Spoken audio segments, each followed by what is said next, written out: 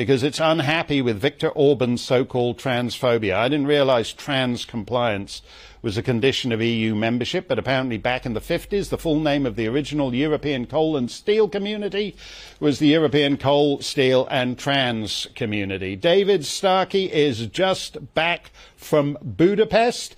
How does a nation state get 20 million euros withheld because it's not in trans compliance, David?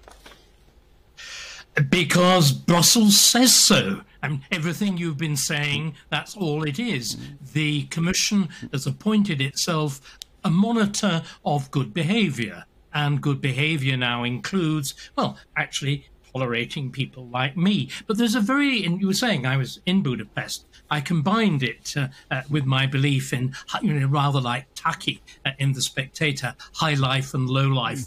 I had dinner with the Minister of Defence one night and engaged in a rather sordid gay disco the other night. Let me tell you, there is a perfectly agreeable gay scene with charming young men and actually quite a lot of young ladies all enjoying themselves in a fashion that, well, not exactly would be regarded as outre in a London nightclub, but, wouldn't make you feel that they were wearing corsets or bustiers too tight. It was a nice scene.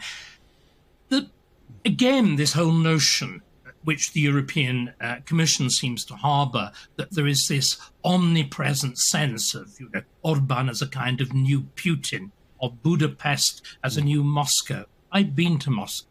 I can tell you there is no comparison. It's an extraordinary, Budapest is an extraordinary city, which, just like London, is much to the left of its government and is allowed to be to the left of its government. And there are trendy places and there are trendy young people with tattoos and nose piercings and eating strange vegetarian food. So this idea that there is some wicked anti-European thing isn't true. What is important is that Orban has dared to say, we do not like the general direction. You've been talking about, with Eva, one aspect of that general direction and the attempt at a kind of homogenization of finance. Another one, of course, is the European Union's attempt at homogenization of culture. That, what is regarded as an acceptable value in the Netherlands has got to be universally imposed on all of Europe. I mean, I'm sure you know, but most of us don't, what the experience of a country like Hungary is. Hungary was, for its very beginning, and I was there in the great Basilica Church of St. Stephen in the year 1000, when the Kingdom of Hungary is founded. It's the furthest outpost in Eastern Europe of what were then Western Christian values. It's an extraordinarily effective monarchy in the Middle Ages. It even has its own Magna Carta in the Golden Bull of 1222. And then you know what? It's conquered by Islam. It's conquered by the Turks in 1526, and it only escapes in 1686. That's the time of our glorious revolution. Then, of course, it's conquered again by Russia. It's torn apart in the First World War. A third of Hungarian speakers live outside Hungary. Is it any wonder that there is a new empire being pushed upon?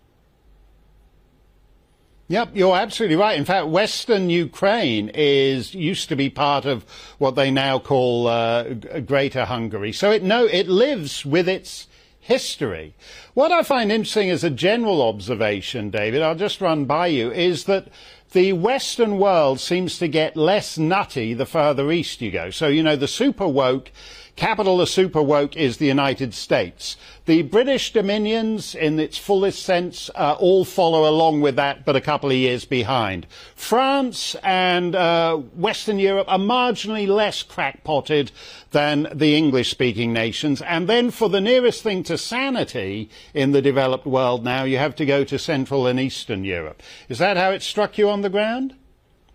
Yes, and there's a very good reason for it. They know what real tyranny means. They were occupied by the Germans. They were occupied by the Turks. They were occupied by the Russians. As late as 1956, I remember I was I was an 11-year-old boy. I just started grammar school. The scenes of horror in Budapest as the rising against the Russians was repelled, was repressed. The prime minister was dragged off first to imprisonment and then to execution. And you know what? Most of our intellectuals, our leading left-wing intellectuals, the great distinguished historians, what do they all do? They all cheer along. And so many of them actually say it was actually worth what happened. That communism is such a noble ideal. We've never, ever contemplated what these countries endured. Poland is the same. Vast waves of population shift. We've no idea about it. We are complacent. They are not. And it is this resistance to a new empire, this resistance to new attempt at the imposition of reform that we're seeing in Eastern Europe. Yep, that's very true. A new empire, an empire of bureaucrats from Brussels, and you can't divert. You can't. Yep. And you're right. Well, I'm glad you had a good time with the Minister of Defence.